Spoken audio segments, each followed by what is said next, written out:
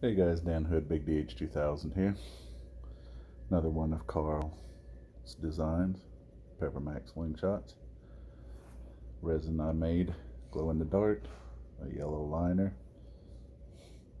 The tubes go in the top. You can take them either side depending on how you want to hold this, and it's a wave attachment. One thing I do tell people, canvas phenolic is a very interesting material.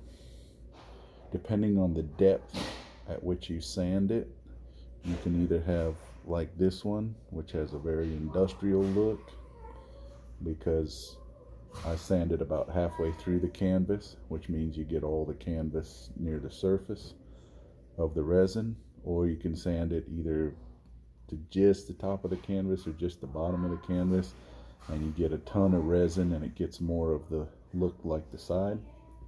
I varied up. It doesn't really, sometimes it feels right to do it one way, sometimes the other way.